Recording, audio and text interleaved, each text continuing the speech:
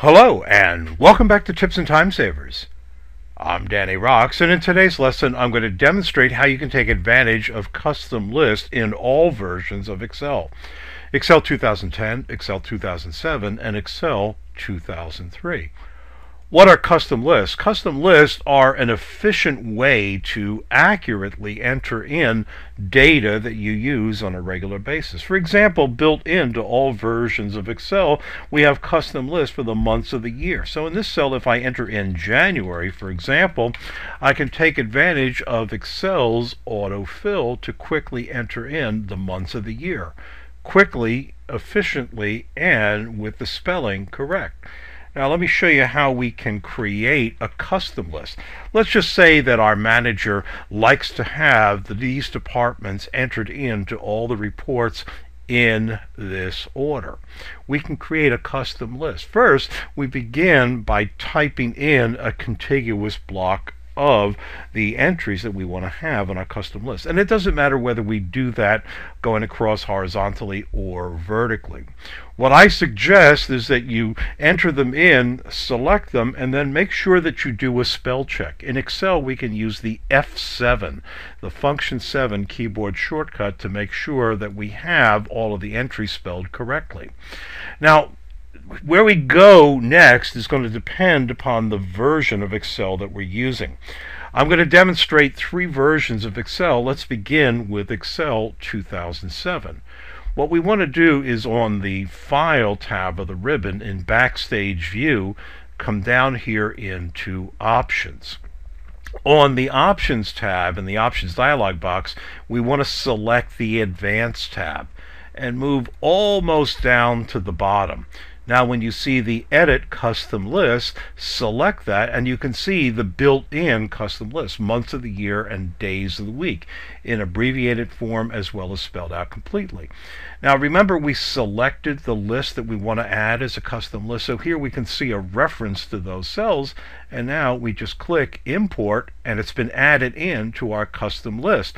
Now this will work for all new workbooks or existing workbooks that we have in this version of Excel on this machine. So in Excel 2010, File tab of the ribbon, Options, and then over here on the Advanced tab, make sure that you drag down almost to the end and find the Edit Custom List. Now let me switch over into Excel 2007 and we'll follow something similar, but the procedures will be different at the very end.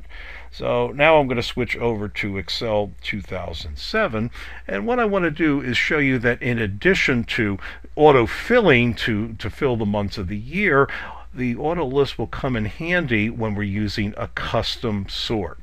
Let's just say that, for example, somebody's come in here and they wanted to see this data set sorted with the top sales going down to the bottom sales. Well, that's great, but now what do we do when we want to get the months of the year back in chronological order? Well, you might think that what we'll do is we'll sort this field, this column, in ascending order. Well, it sorts in ascending order, right? But it's not what you want. It's sorting ascending in alphabetical sequence.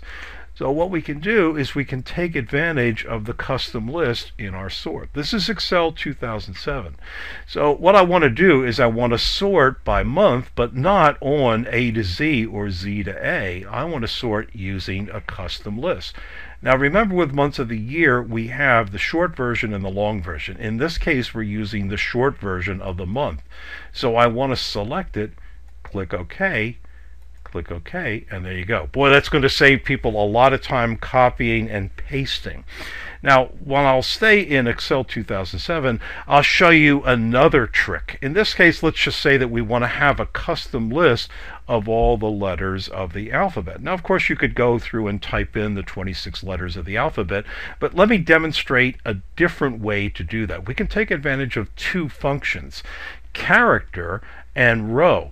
Did you know that character 65 is the letter A? So for example, if I type in equals character, C-H-A-R, and I type in there a value 65, I'm going to get capital A. Now, here's what I've done over here. I've taken advantage of the character function and also the row function. So if I type in here equals row, for the current row, and there are no arguments for the row function, it's going to give me 1. So now you can see that character, what I want is I want character 65. I'm going to take advantage of that by using row 1 on my spreadsheet, which is going to give me the value of 1 plus 64 is going to return 65. So now I can autofill this down 26 rows, and I have the 26 letters of the alphabet. Now that they're selected, what I can do in Excel 2007 to edit a custom list, it's slightly different than in Excel 2010.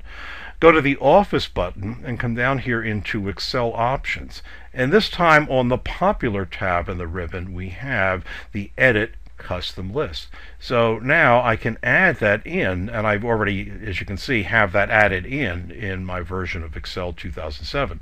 So here's the reference to it, and I'll just click Cancel because I don't want to overwrite it. So in Excel 2007, Office button, Excel Options, and on the Popular tab, Edit Custom List. And again, I would recommend that you take advantage of the spell check, the F7 keyboard shortcut for spell check. All right, finally, let me come in and show you how to work with custom list in Excel 2003. So once again, I have a list. Make sure that I enter it in a contiguous block, vertically or horizontally. It really doesn't matter. Use the F7 keyboard shortcut. Now, of course, how I decide to spell these regions is going to be, up to me. In this case, I'm going to say that I have them spelled correctly. I'm going to say ignore all. And in Excel 2003, go to the Tools menu, and then we want to open up the Options dialog box. So down here in the Options dialog box, you'll notice that it's a very convoluted list. So we want to come over here into the Custom List. It's selected, my group is selected, so now when I click Import, click OK, and there you go. So the nice thing about custom lists is that they will work on any worksheet, any workbook, on your computer for that version. So for example, over here I think I had North, East as one of the regions, and now I can take advantage of autofill in any direction. I can autofill going across horizontally, going across vertically. I can increment it, or I can go backwards in the list. And that will work on your machine for that version of Excel. So there you've learned a valuable tip. I'm going to continue this series to show you how we can take advantage of the autofill features for incrementing numbers and text, as well as using the custom list for our autofill. And I'll look for you in the next lesson.